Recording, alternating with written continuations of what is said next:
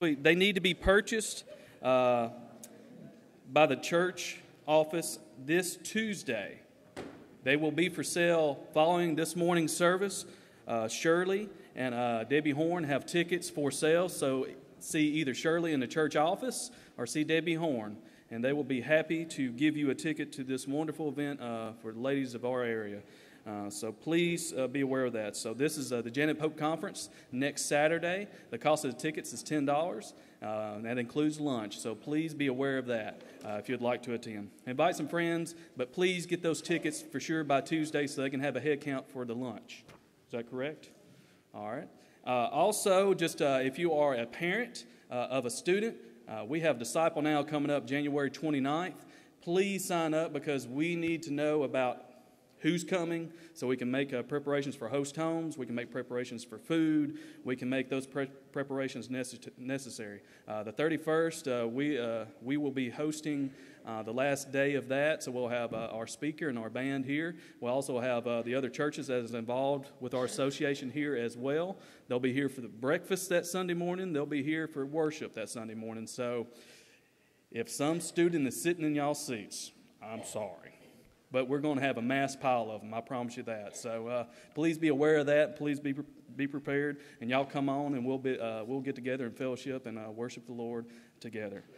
We have a quick video that we're going to show about Janet Pope. And go ahead and play that now.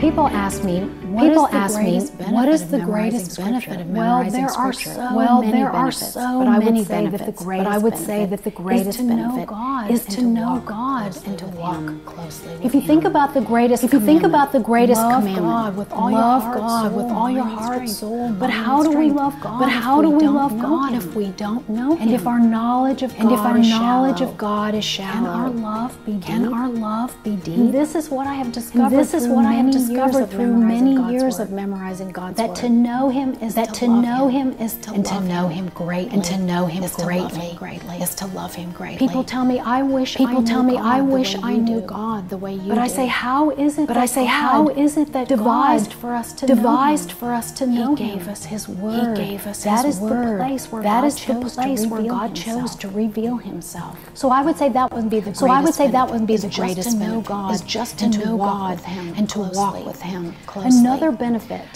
benefit is transformed thinking. When God's Word is continually on your mind and on your lips, it begins to transform your mind. A lot of situations that we face every day are not in the Bible.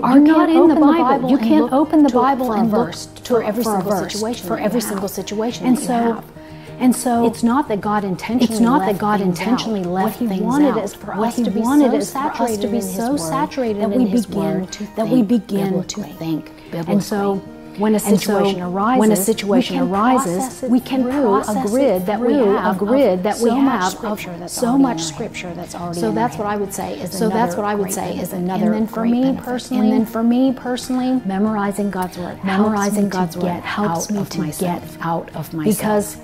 Because my default mode is self-absorption. I wake up in the morning, I think about me. And then I go to bed at night, and I'm thinking about what I'm going to do. I'm thinking about what I'm going to do in my family and my friends and my job. What I have to do. And what I have to do. Memorizing God's Word is a time when throughout the day I can commune with God and get His thoughts and think about Him. And that gives perspective.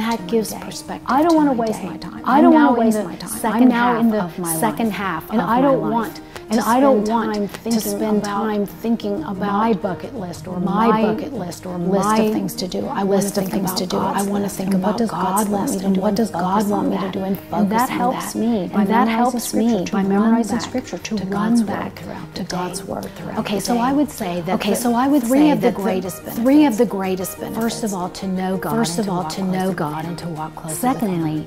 Secondly, transformed, to be able to think through and process things through a biblical grid. And then lastly, to help me escape from being self-absorbed.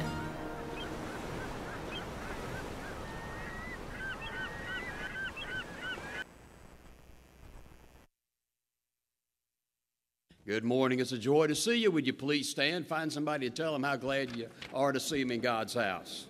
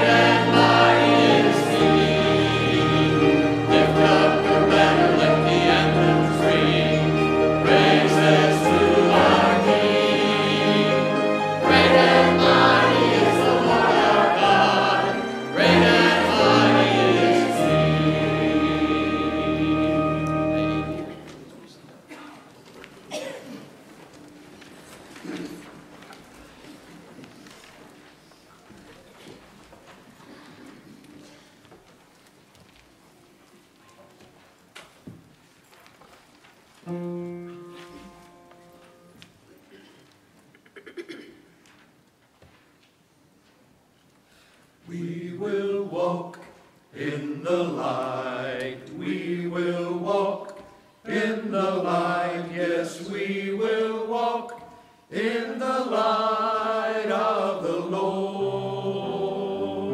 Through every night and every day, we will surely find our way. When we walk in the light of the Lord.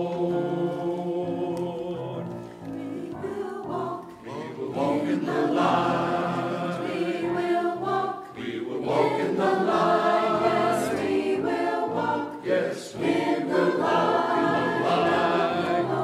The light of the Lord. Through every night, every day, we will surely find our way. When we walk in the light of the Lord.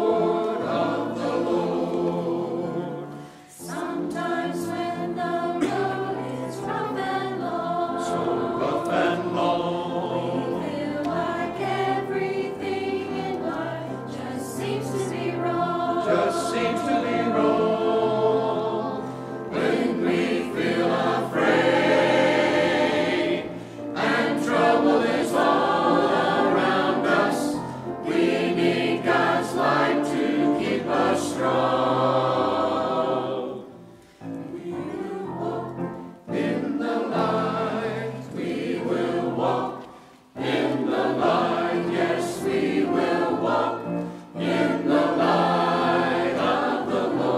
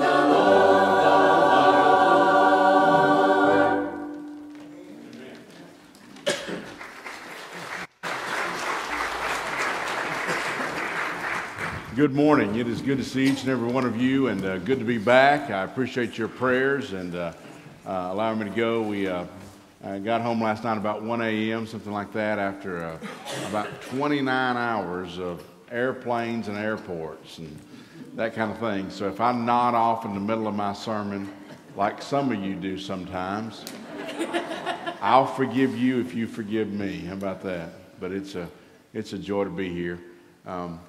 As we go to the Lord in prayer this morning, I want to encourage you to be in prayer for the Helen Anderson family. She was buried Friday, and Joan is here, and we've been praying for that family and continue to remember them as we pray this morning. Let's pray together. Heavenly Father, we love you, and we thank you for the joy that you've given us in Jesus. Everywhere we go and everything we do, you walk right there with us, Lord, providing for us and taking care of us. And Father, I'm thankful this morning that you've done just that. You paved the path for us to be in this place this morning, dear God. Lord, whatever we bring into this place, whether it be a little heavy foot, or whether it be grief, or whether it be concern, or whether it be pain, or whether it be anguish, oh God, I'm thankful that you are the one that provides your Holy Spirit to give us the comfort, the strength, and the peace that we need. So today, dear God, we lean on you.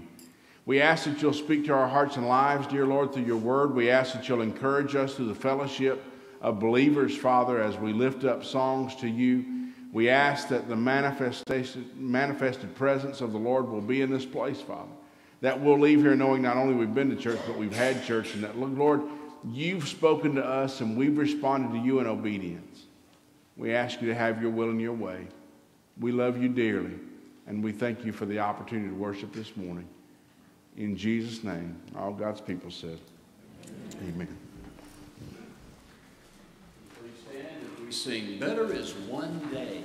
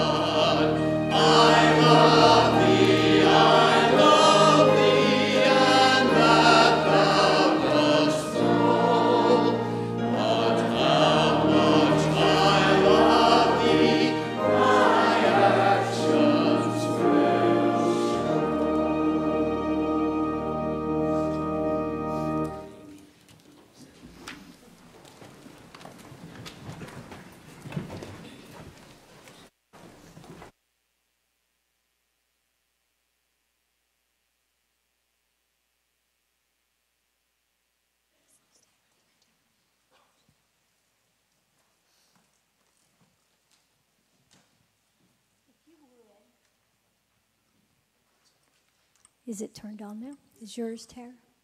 If you would, if you don't mind, would you turn to Hebrews? If you don't have your Bible, maybe you have it on a phone app. But if you would turn to Hebrews chapter 4, verse 8. Hebrews chapter 4, verse 8. The Word of God says, draw near to God, and He will draw near to you. And when we come to church to worship, The Word of God says that we must worship in spirit and in truth. And so to do that, God wants your mind.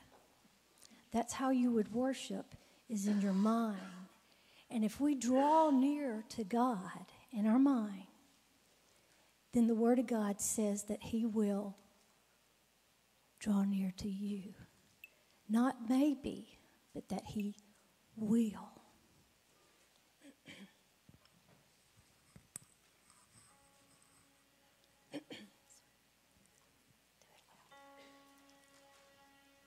Oh,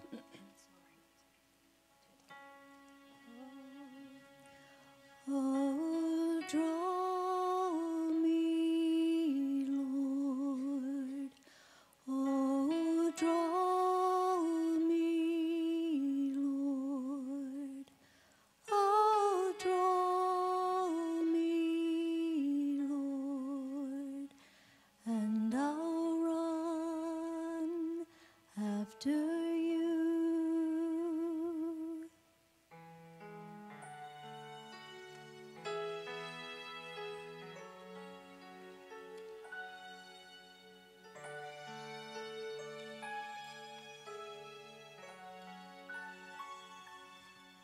Oh, draw me, Lord. Oh, draw me, Lord. Oh, draw me, Lord. And I'll run after you. Oh, draw me, Lord. Oh, draw me, Lord. Oh, draw me, Lord. And I'll run after you. Oh, draw me, Lord. Oh, draw me, Lord. Oh, draw me, Lord. And I'll run after you.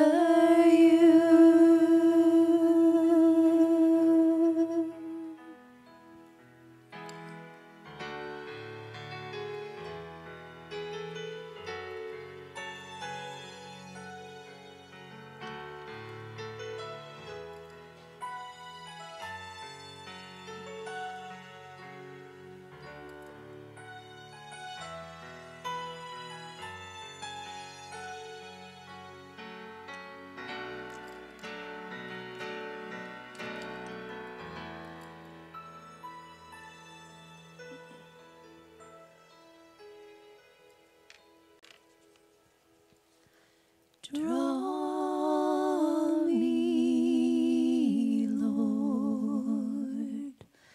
Oh, draw me, Lord. Oh, draw me, Lord. And I'll run after you.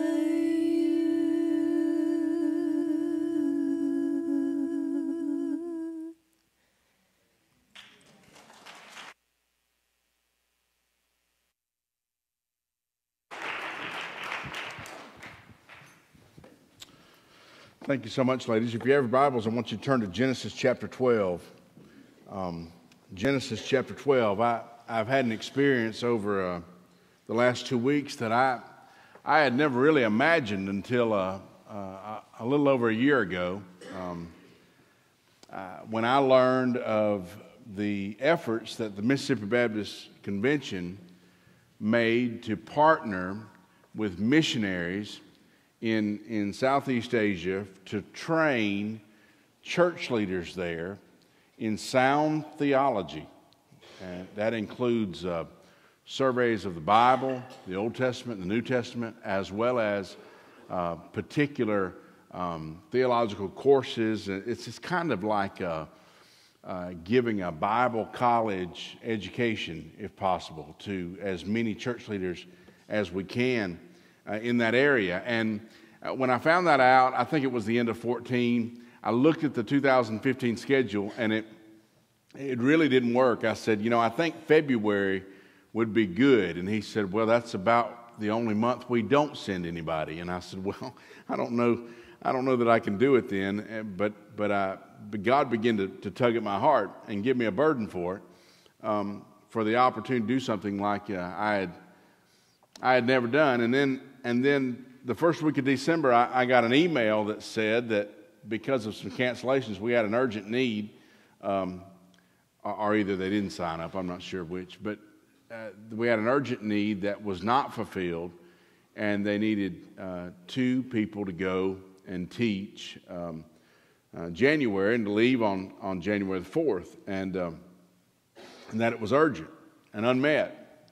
And immediately the Lord struck my heart about that. I looked at the schedule, and unless Clemson happened to go to the national championship, that was about the only thing on my schedule during that time that I knew of, and there was no way that I could hold that fleece out before the Lord. I just couldn't do that. So, so I met with, I saw Dawn at lunch and spoke to her about it, and met with our deacons either that night or the next night, and asked them about it. And I've always been encouraged and supported by our deacons, but I don't think I've ever felt that as much as I did in that meeting, encouraging me to go, at least giving me a one-way ticket. I don't know about the other way, but and looking back on that, it may have taken one of those 24-hour hurry-up kind of decisions for me to take the plunge of sorts, but I sure am glad I went. Now, I realize that the sacrifices that come forth from that. I realize the sacrifices for my family.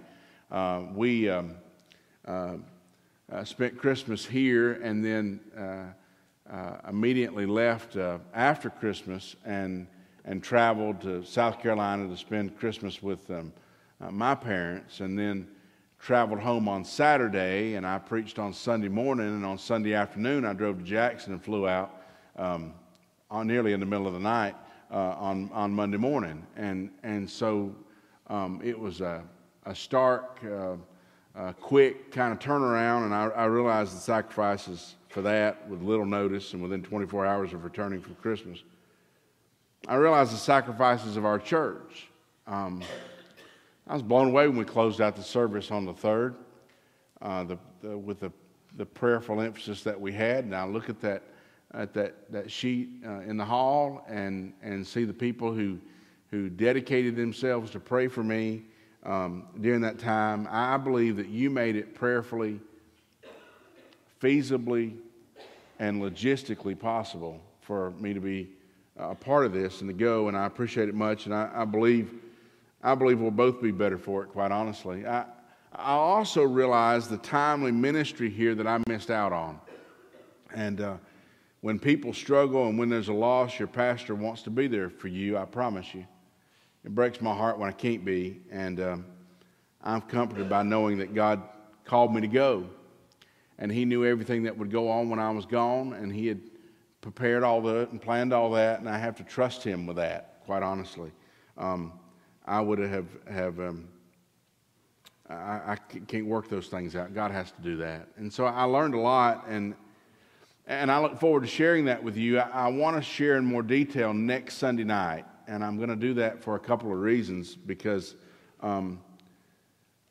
for one, I don't want to specifically share about the people that I met with when we are online internationally.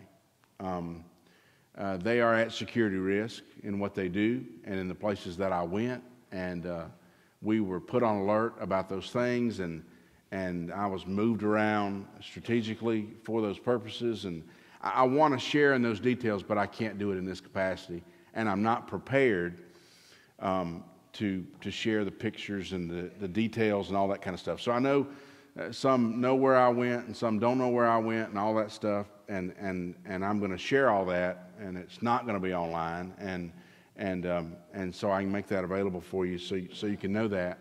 And I do all that because I want to protect those who serve the Lord in those areas and not do anything to slow up that ministry, because they've already had hindrances along the way, and I'll share some of that with you as well. This morning, I want to focus on the challenge that our International Mission Board missionaries are concentrating on as they serve in those areas of Southeast Asia. I had the privilege last Sunday morning of worshiping with, I believe, 6 International Mission Board missionaries and their families.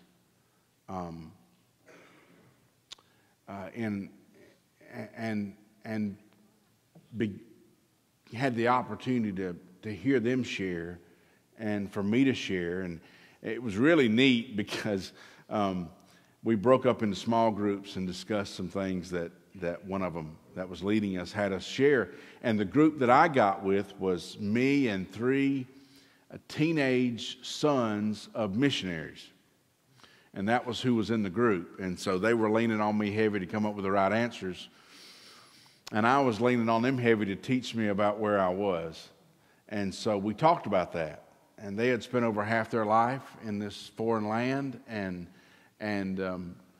informed me and shared with me things that probably I learned more from those teenagers than I did any other time, quite honestly.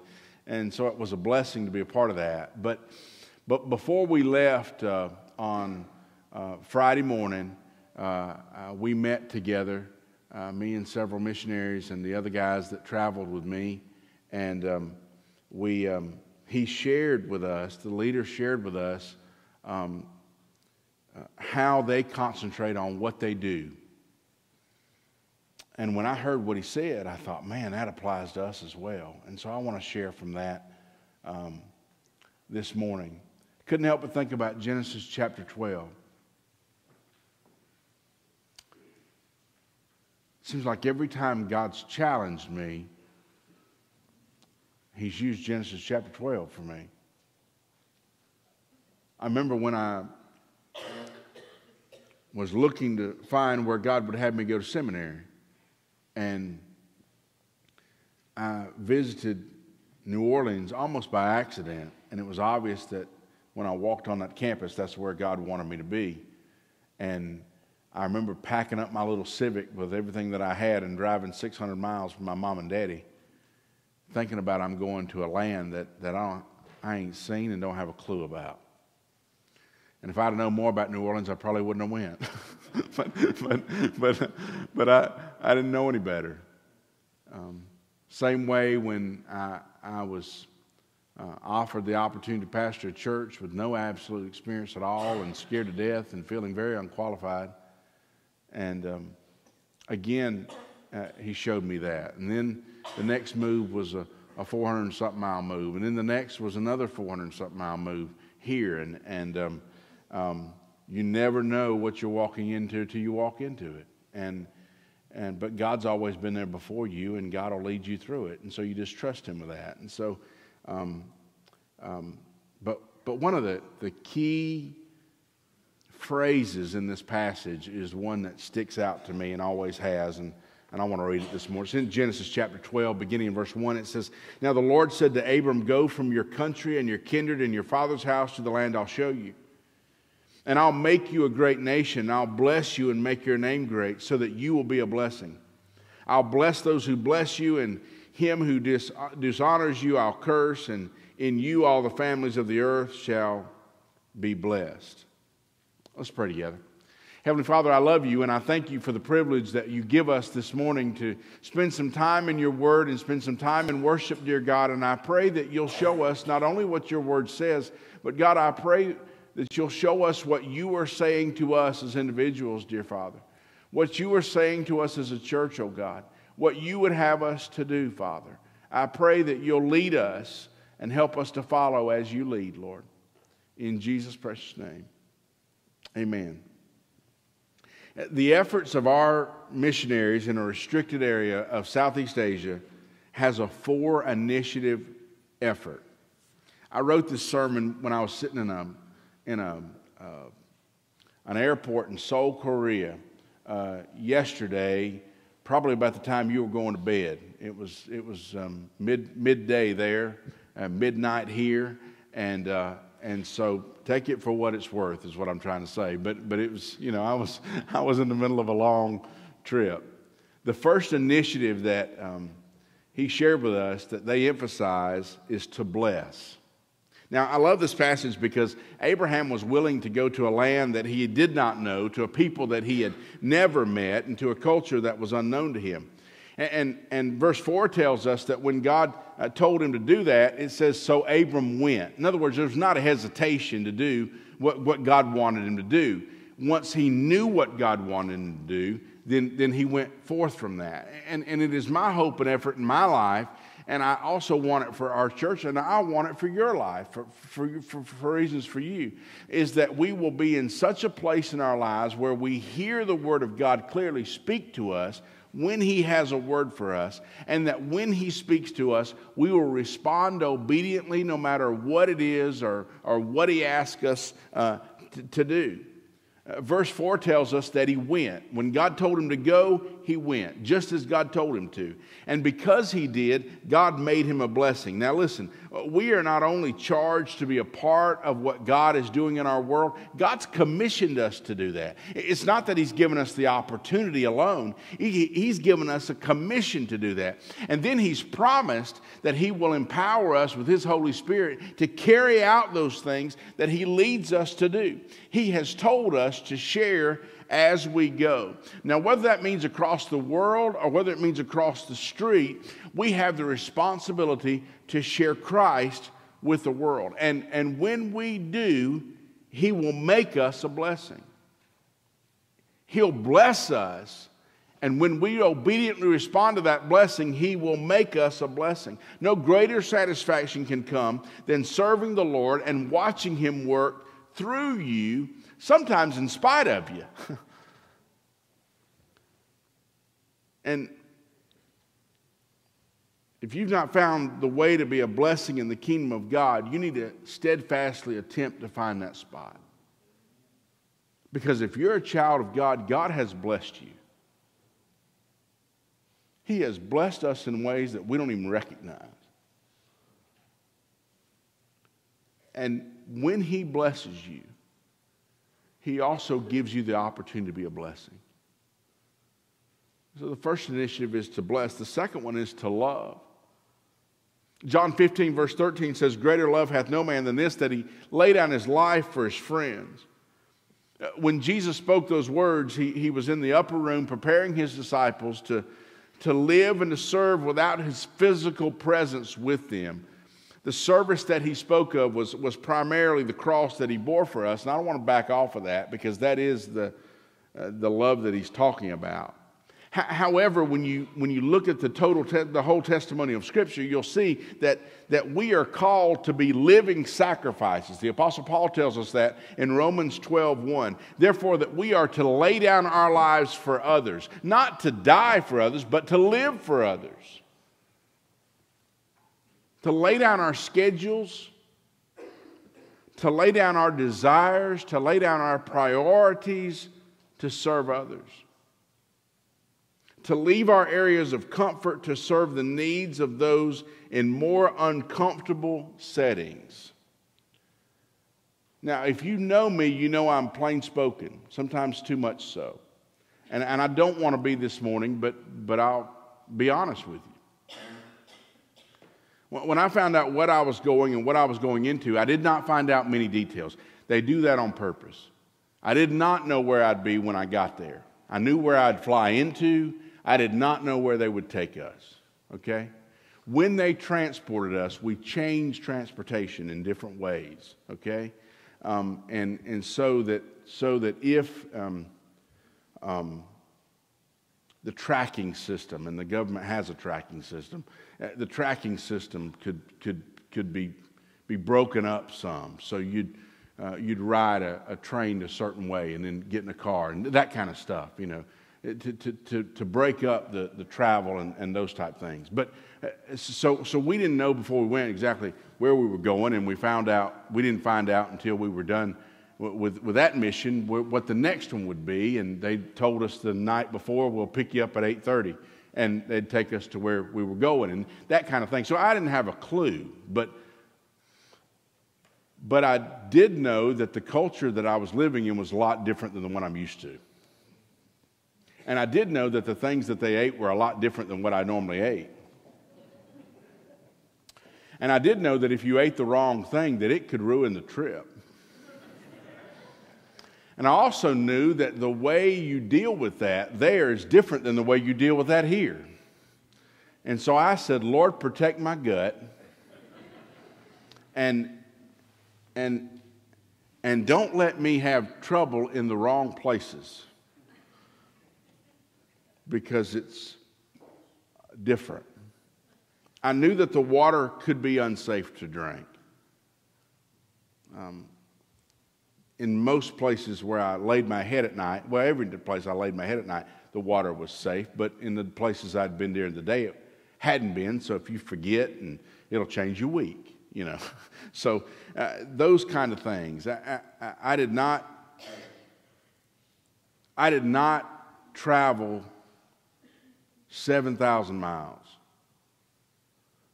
to lay my head in somebody else's house and struggle with strain and embarrassment to be able to carry out what I'd called to. So I asked God to protect me. And that's brutally honest, but I'll be honest with you. That's what my concern was. And God gave me people like Sister Lou.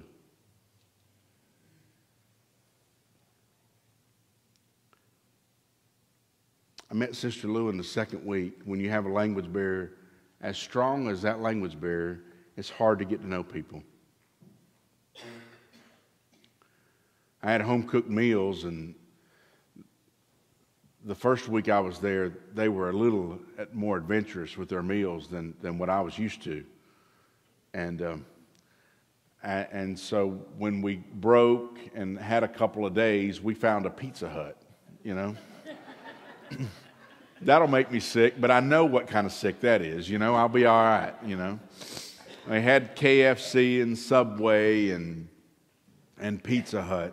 Pizza Hut has a 40-page menu there. They serve steak and beef stew and all kinds of things. It's weird, but the pizza was almost American.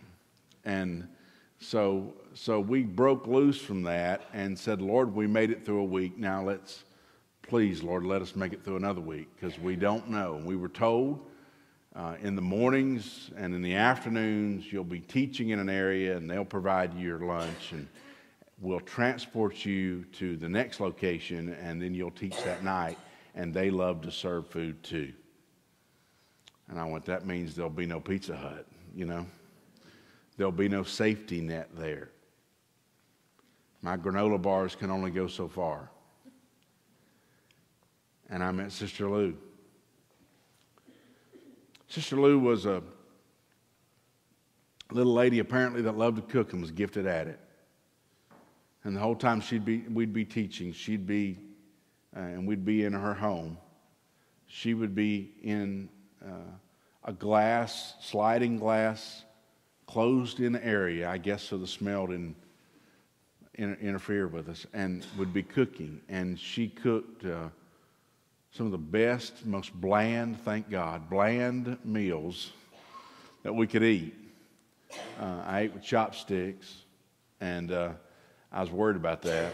You know, I forgot to pack a fork, and I got quite savvy on it. As a matter of fact, on the way home on the plane, when they served us rice with something, I used my chopsticks on the way home, just because it was easier, quite honestly, than the other. And so Sister Lou, as we left those dear people on Thursday, I told Sister Lou through my translator, you don't know how much of a godsend you were to me, because she set me at ease about some of the things that I was concerned about. I don't know what concerns you have, whether God is calling you to cross the street and speak the love of Christ to someone, or whether He's calling you to cross the world.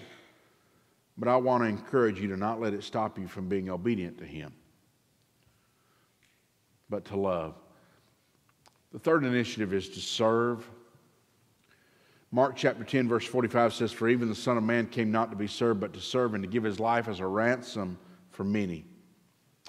It's been recently reported, and I've shared from this pulpit, that the International Mission Board has had to cut back their missionary force. And we talked about that during the Lottie Moon Christmas offering. And they're cutting back the force of the missionary field about 20% due to rising cost and failing giving. And that cutback affects the large area that I visited in a mighty way. There will be another series of cuts. The first series of cuts to that area affected 12% of their staff. They expect another cut to come soon.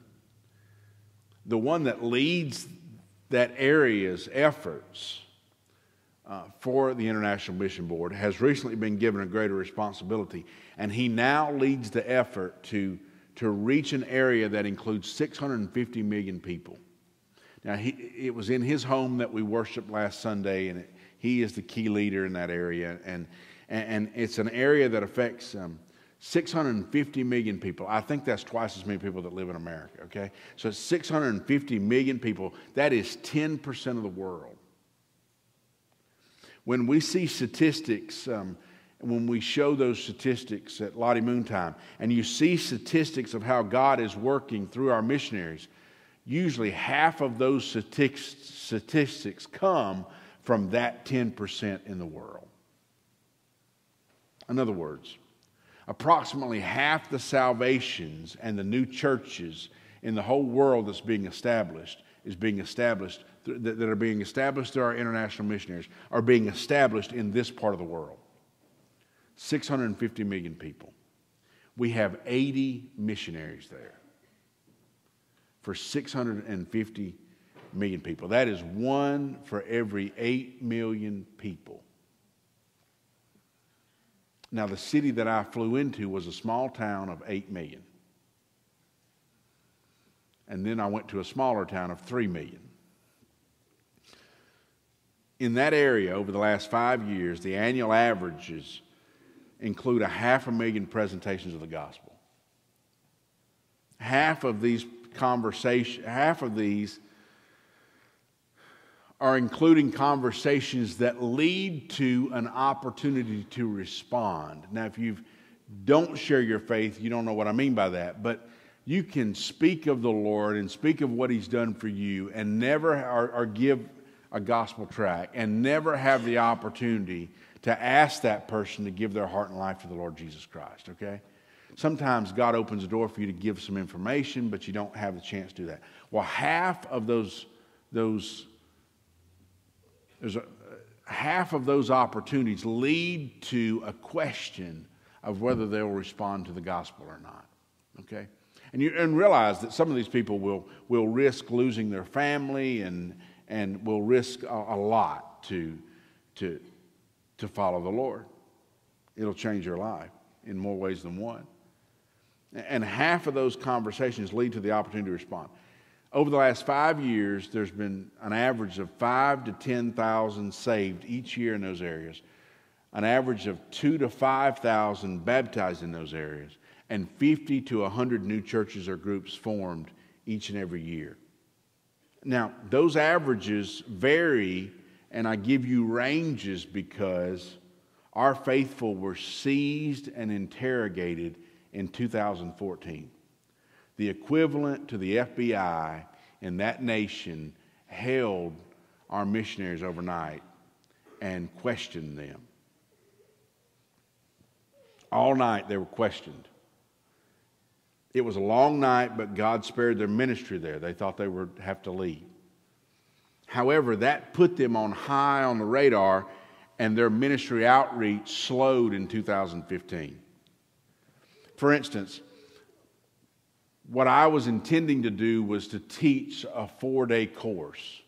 In 2 of those places, I taught in 3 days because it's not safe to have that many people together for that long a time.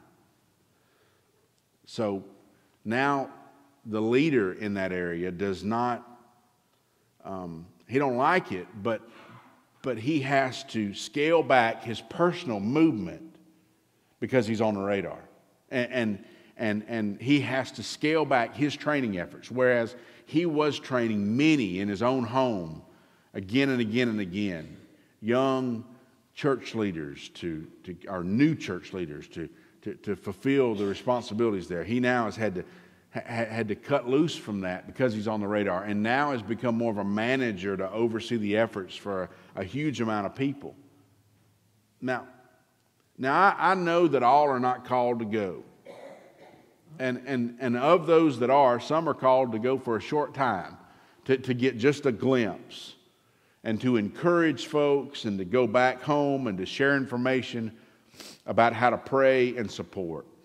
I asked that leader there, I said, is there any special effort? Because I know enough about what our missionaries do to know that besides their income, they have sometimes a small ministry budget.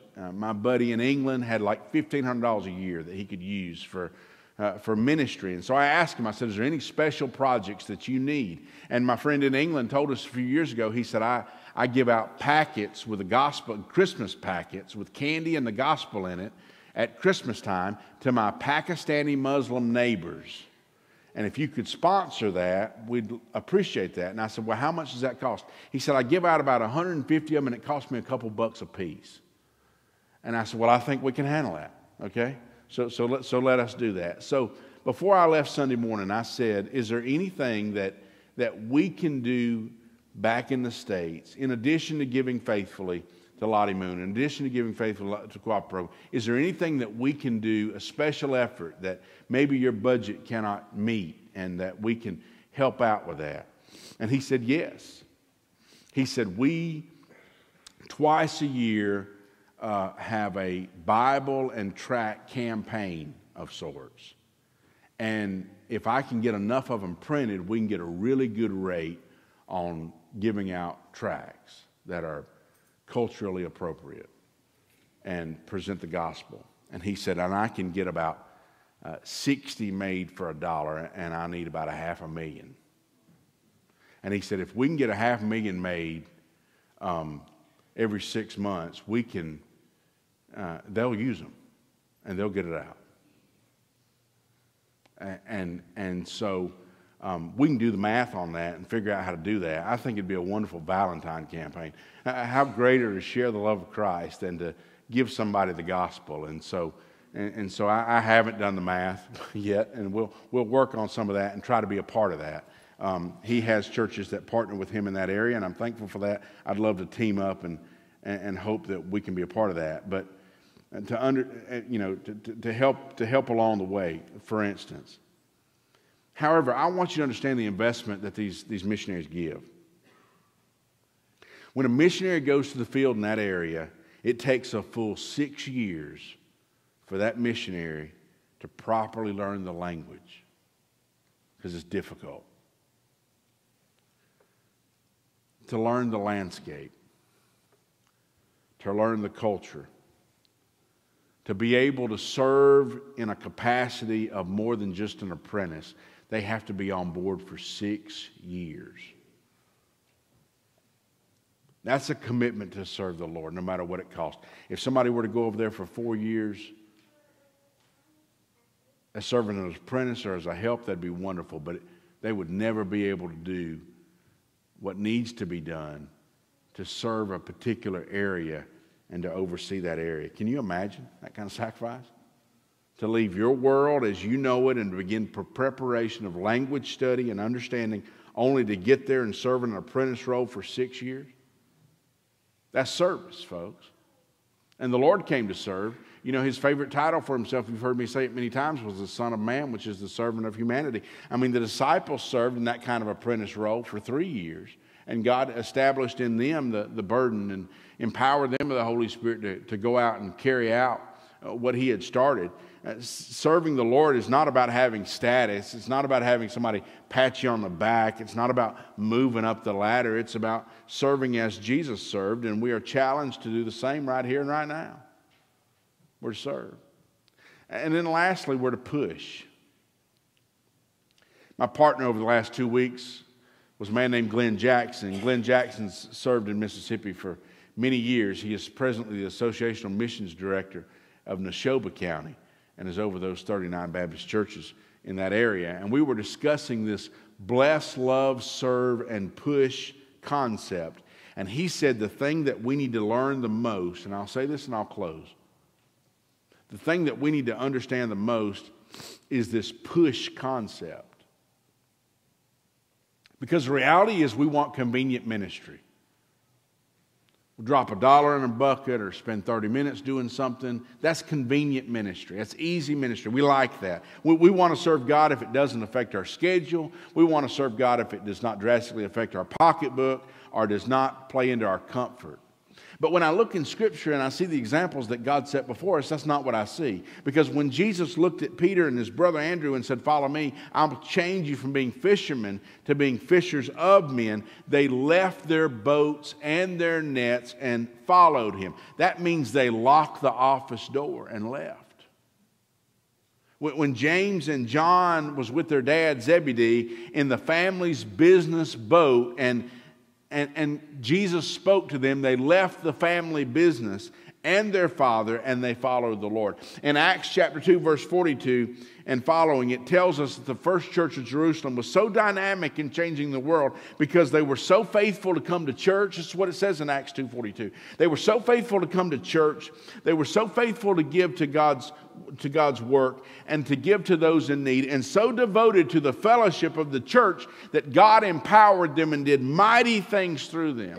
Those that pushed themselves to a greater extreme than they thought they could are those that are used by God to make a difference in the lives of so very many. And so how does the work of an Asian country across the world affect us? I like what a missionary said on Sunday morning. He said, when I first went, I had the idea that the church had sent me to this location. And then I realized, no, God sent the church, and I'm just a part of that. I'm here this morning a little jet-lagged and a little weary to tell you, I think we have to be a part of spreading the gospel to the world.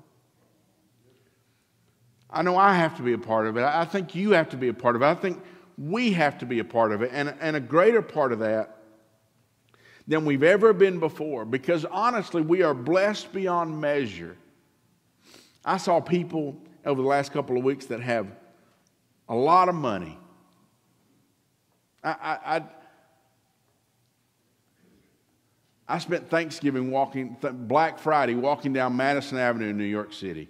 And I'll tell you, I went to a mall over the weekend that put Madison Avenue to shame.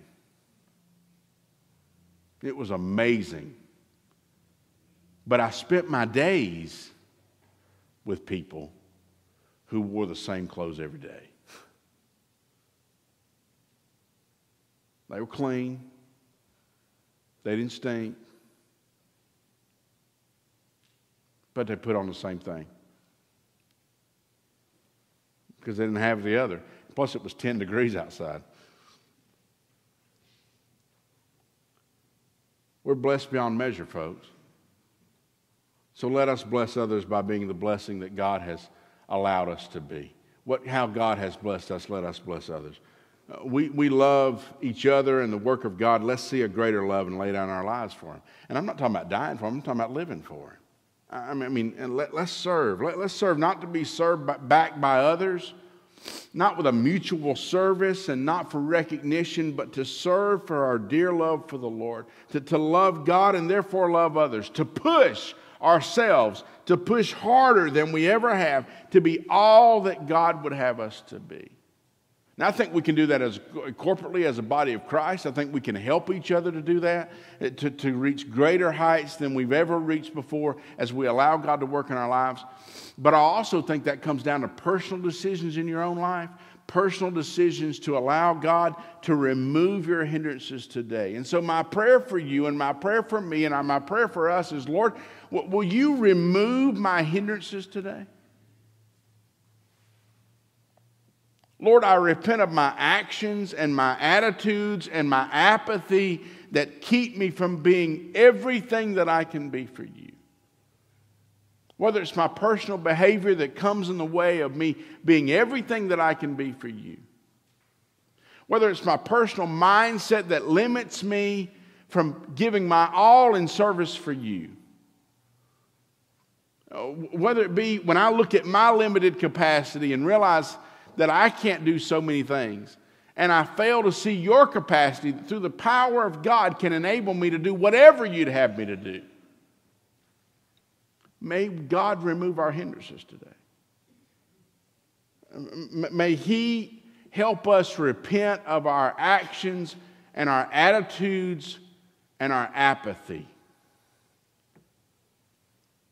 Because I'll tell you, I believe the Church of Jesus Christ in America is suffering due to their apathy.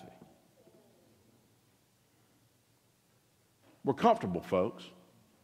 I mean, there's a lot we don't like about the world, but we're comfortable. And when we obey God, I truly believe that He'll stretch us to get out of our comfort zone. You don't have to travel 7,000 miles to get out of your comfort zone. I'm not asking everybody to do that. I may never go back. I may go back next year. I don't know. But that's beside the point. The point is that God's planted us here and has told us to not let our actions, our attitudes, or our apathy get in the way of whatever He wants to do in our lives. Now, I don't know how that is customized and individualized and personalized for you, but I trust the Holy Spirit has shown you that, or will in the next week. Let's pray together. Lord, I love you, and I thank you, dear God, for your word. I thank you, Lord, for your call. I thank you, Lord, for your blessing. I thank you, Lord, for your love.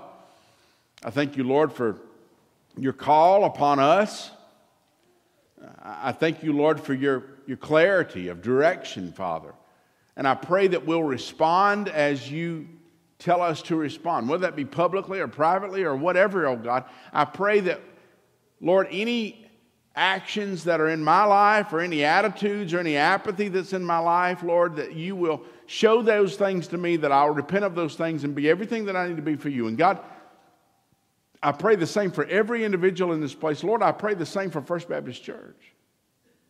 That you'll never let us be comfortable with giving you our second best, but that God will realize that you've given us everything that we have, everything that we could be, and that, Father, you deserve our very best. So lead us in that way right now, Father. In Jesus' precious name.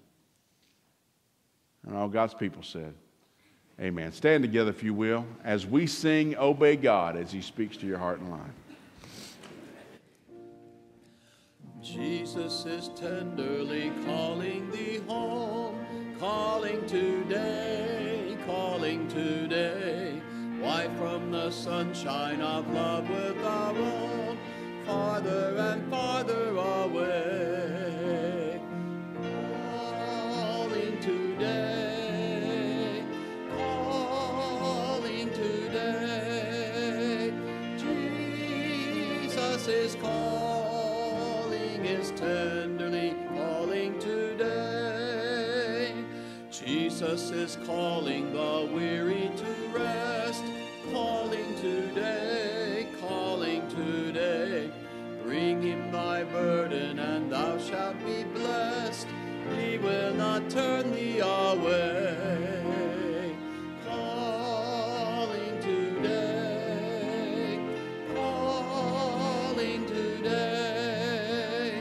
Jesus is calling, is tenderly calling today. offertory hymn this morning is Blessed Assurance, Jesus is Mine. Let's sing.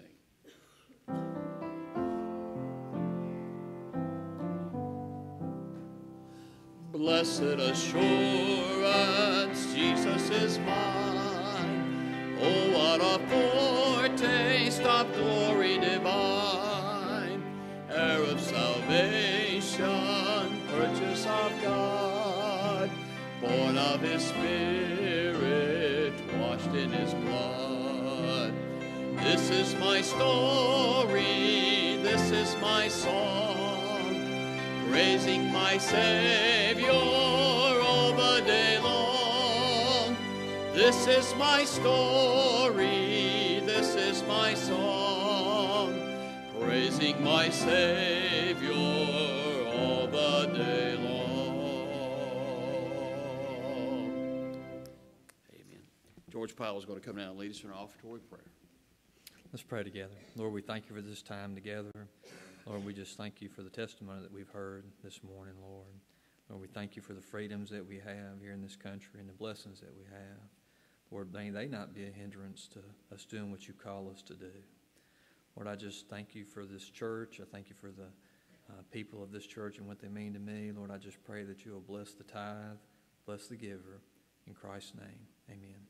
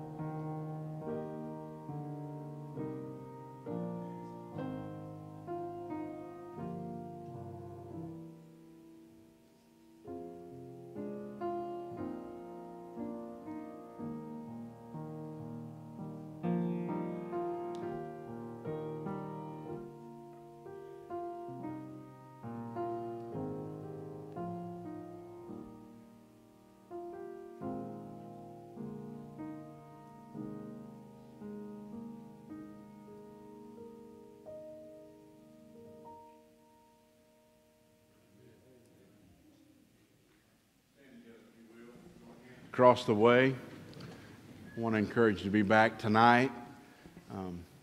Let's worship the Lord in spirit and truth. Let's pray together. Heavenly Father, we love you and we thank you, dear Father, for the privilege that you give us to get in on what you're doing. I pray, Lord, that we won't be reluctant to follow as you lead. Lead us today, Father. In Jesus' precious name, all God's people said, amen. Let's sing. I'm so glad